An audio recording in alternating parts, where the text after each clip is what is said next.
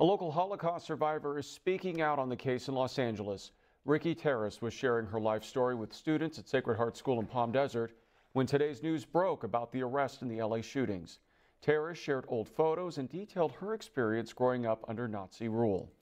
She says it's important to continue sharing her story to prevent something like the Holocaust from ever happening again. She also shared why she thinks Jewish people are still targeted today.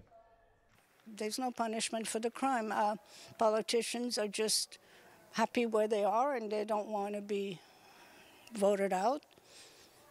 And so they do what the majority of the people in their community want.